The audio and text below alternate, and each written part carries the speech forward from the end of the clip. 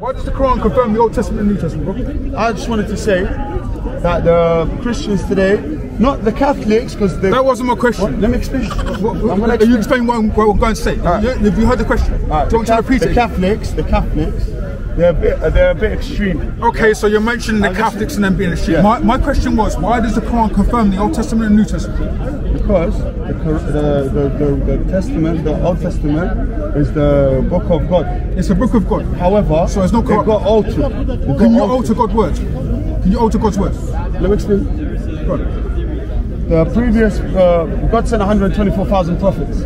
What? A lot of them, today Islam's corrupted as well, but not the Quran. Islam's corrupted? No, the hadiths are corrupted, not the Quran. Oh, so the Quran can't be corrupted? The Quran can never be corrupted. Okay, so God's word cannot be corrupted? No. Okay, so you just said that the Bible is God's word, so God's words cannot be corrupted. You just basically answered my question. Okay, but let me explain. The reason why the Bible, the original Bible has not been corrupted, and it is with Imam al-Mahdi right now. The original Torah, Imam al-Mahdi is just like where Jesus is now. Same thing. He took it up to heaven. They're both into hiding. So why does your Quran say in chapter 7, verse 157, that Muhammad can be found within the Old Testament and New Testament? If Imam Mahdi, whatever his name is, took it up to heaven. Okay, let me ask you. When Imam Mahdi, listen, go blow yourself up, man. Go blow yourself up, man. You're flipping ISIS, bruv. Bruv, look at you. You look like my left toe, bruv. Look at your brother. Some ISIS terrorist piece of shit.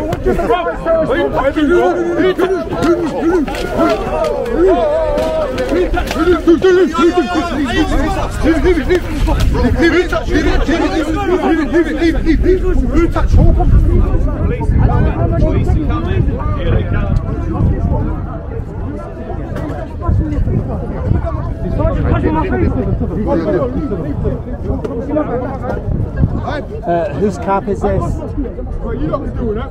No. Where's the scooter? Yeah, they just go into a fight. Where's the scooter?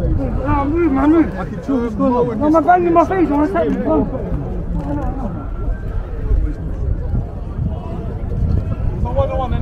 Oh, man. Well, that really good. Still want some maps there. I do.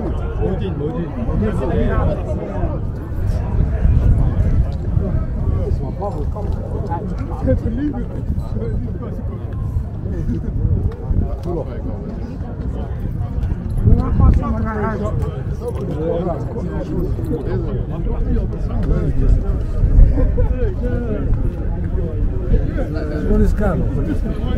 What's up to us? What's it from right here? Give me a second.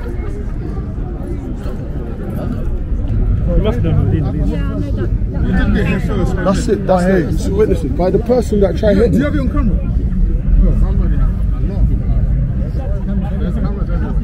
I didn't know who else was filming it. Oh yeah, Bosk was filming. We'll be premiering on SOCO. So we were having a conversation. No, my man tried to put his hands on number. So what happened over there? I was telling my Christian friends about the Bible being with Imam al-Mahdi, the original Bible and the original Torah, and he's going to bring them out when he returns with Jesus, when Jesus returns also, which is very soon, because the end of times are happening. And then this ISIS guy, he just starts going crazy, bro. And he's always like, you know what I'm saying, like he's a well-known ISIS guy. And then he's obviously trying to go crazy on man. And he tried to touch man, innit?